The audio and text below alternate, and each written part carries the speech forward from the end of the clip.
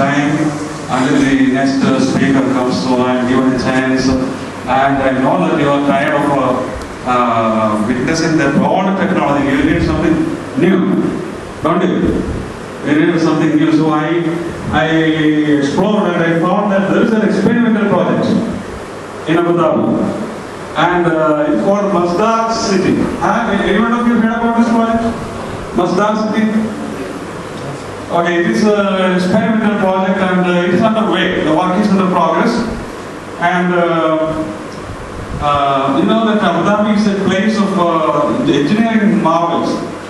Recently there was a construction a few years back which was the Capital Gate Leaning Tower.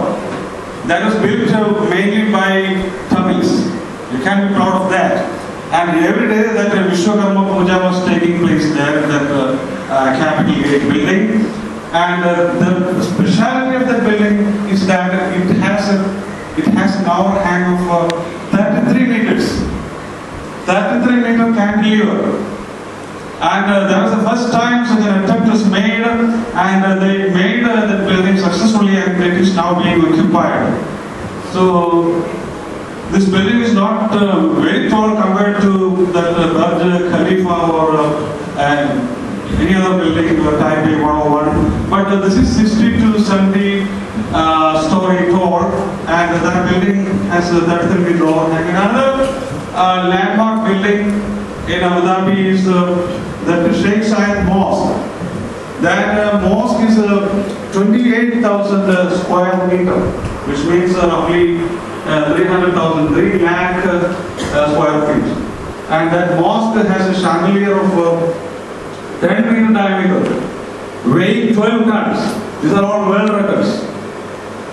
And coming back to MASDAR. MASDAR means, it is an Arabic word, MASDAR means source. And in MASDAR City, the concept is that we use only renewable energy. We don't use any fossil fuel. We don't burn any coal, or we don't use nuclear fuel to make energy. So that is why we call it a sustainable experiment. So it is a government project, and Foster+Partners is a British architectural firm, and they are the people behind this concept and behind the construction. And they are closely following up this experiment, and they are so far very successful. There is a zero waste, zero carbon, and zero car. You know that our cars are by and large using fossil fuel to power the wheels, and here there is no car. Cars are banned. No car is allowed that uses fossil fuel. And then there is no waste. No waste at all. Even organic waste is being incinerated, and it is being used as a power source. So everywhere we take energy from whatever waste we create, and we make the volume or quantity of energy to zero. So that is the concept there. And the zero carbon, which means that we are not burning any fossil fuels.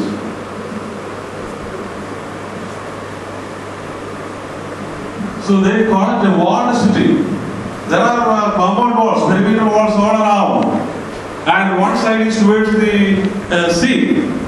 And there the walls are not as tall as the walls that are on the other three sides. So that breeze can come. And the dusty wind is not allowed to get inside MASDAR City. Dusty wind creates a lot of problem. Yesterday one expert, Mr. Reddy, told us that the dust will accumulate on the solar panes, and it will decrease the efficiency of the solar panes. So dusty wind is not allowed inside. And the breeze is allowed inside. And buildings are designed in such a way that the roads are narrow, so that the breeze are funneled in. Today, early morning, Mr. Pradana was saying that there should be a small opening entry to the air, and there should be a big exit. The same thing is used here. So because of the foliage and the shades and the narrow space overhanging buildings, we can have high velocity breeze.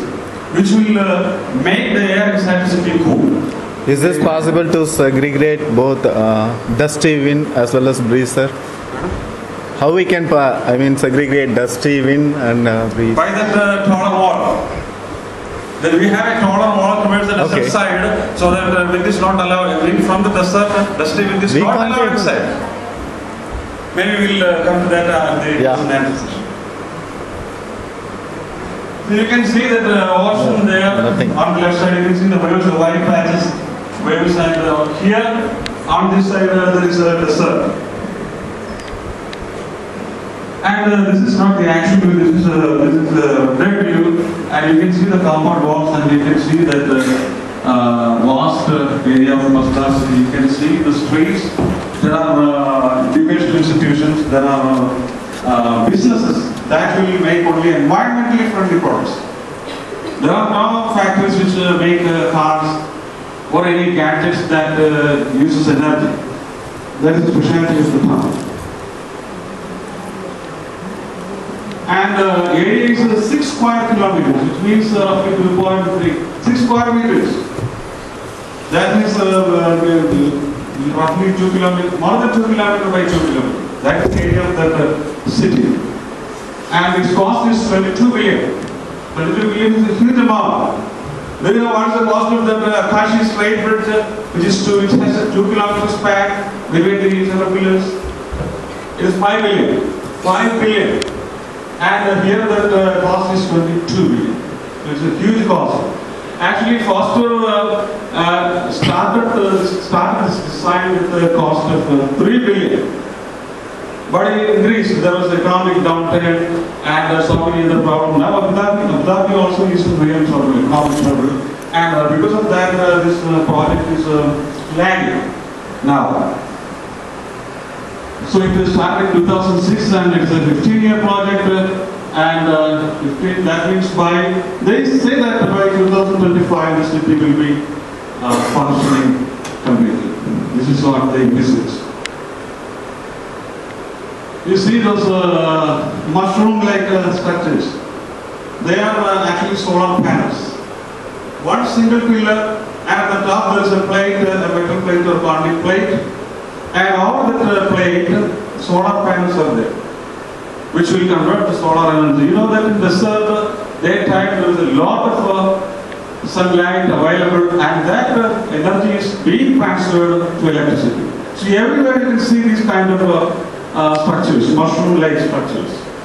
And it has two purposes. One is to make energy, and the other purpose is to give shade to the people who are traveling by the streets. So it has two advantages.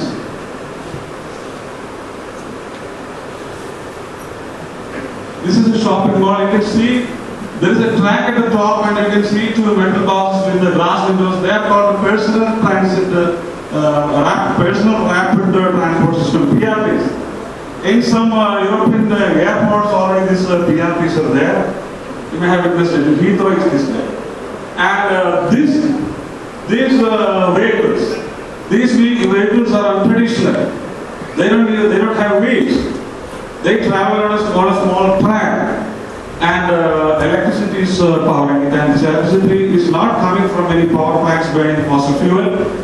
They use electricity that comes from the solar panels or the wind farm. We have wind turbines in every building. You know that 100 feet above you can have wind, fairly fast wind, which can create electricity, and that electricity also can be added to the public network, and we can use that energy for this transport. And it's already we are using only renewable energy, and that 50,000 people are expected to live there.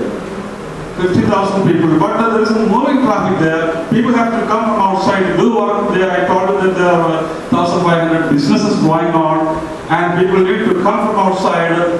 So 60,000 is the moving population. So altogether 100,000 people will be there in the daytime. And we have to provide energy for these people and for their businesses.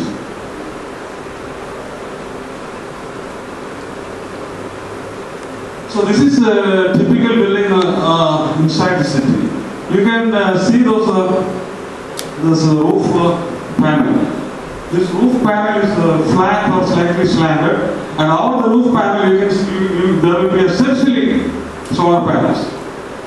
And you can see this structure. These are the supporting structure, and these structures are made of steel networks. That is steel, structural steel, tubular steel, or angles or pipes being braced.